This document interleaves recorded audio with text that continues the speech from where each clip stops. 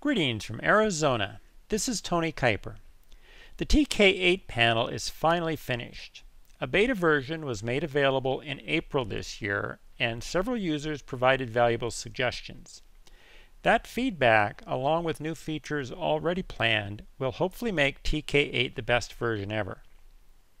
TK8 uses Photoshop's new Unified Extensibility Platform, also known as UXP. This architecture is used throughout other Adobe applications, so extensions built with it should have a long lifespan.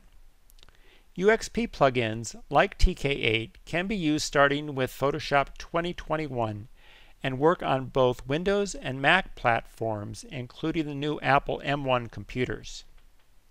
Almost everything from the previous TK7 panel has been incorporated into TK8, but things have been rearranged a bit. However, if you're familiar with TK7, you should be able to navigate TK8 quite easily. There are three modules: Combo, CX, and Multimask. Combo and CX have the same functions. The buttons are just arranged differently to accommodate your preferred workspace. As with every new version, there are lots of great new features in TK8. I'm going to just quickly show you where the new things are located. The video series goes over everything in detail, and there will be new tutorials posted online as well. An instructions PDF is also available online and in the download folder. Starting with the Combo and CX modules, there are several new Photoshop functions that can be accessed from these buttons on the main interface. They provide a quick way to run Photoshop without having to search through menus or memorize keyboard shortcuts. There's a new watermark feature to make applying a logo to your images easier than ever.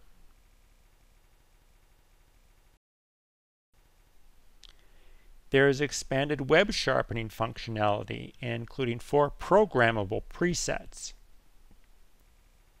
And you can also name and save the sharpened image.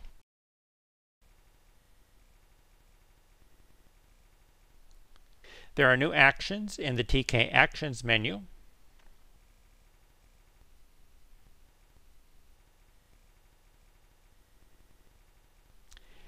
And new and expanded ways to run your personal actions directly from the module. Overall, I think you'll find these new features valuable additions to the Combo and CX modules. Moving over to the Multimask module now, it's the new mask making engine for TK8. Luminosity, zone, color, saturation, vibrance, and now edge masks can all be generated here, starting with these buttons in the main interface. The actual mask making interface has been upgraded too.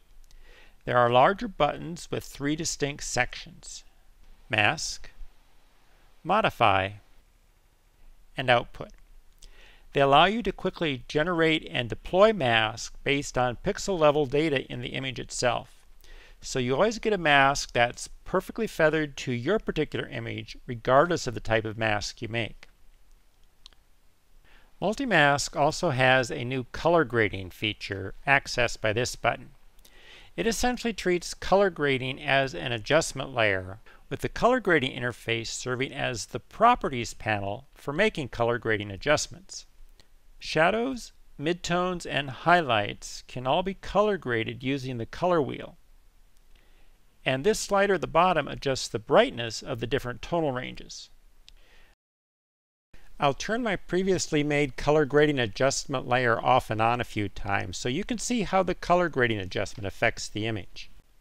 Using an adjustment layer means color grading has only minimal effect on file size and still allows you to come back later to fine-tune the adjustment. Back on the main interface, there is a button to access Layer Mask mode for creating and adjusting any layer mask. It has new buttons for making luminosity layer masks and additional ways for adjusting them. There's also an Edit Selection feature for adjusting an active selection as a mask. I'll make a quick selection here so you can see how it becomes a mask when I click the button. and then the interface provides different adjustment options for the mask.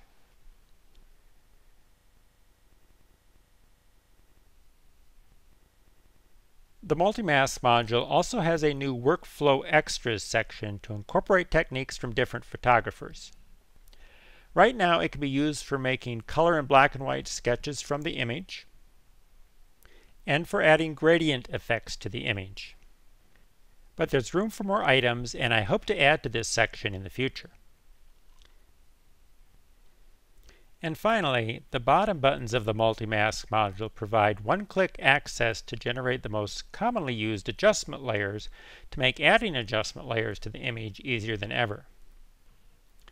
So, there's a lot of new features in TK8, and I've probably forgotten to mention a few.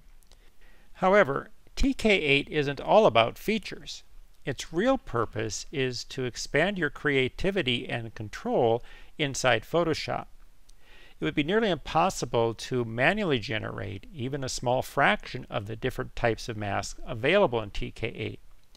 But these masks are now an integral part of image development for many photographers. It's hard to imagine not having luminosity, zone, and color masks available in Photoshop anymore.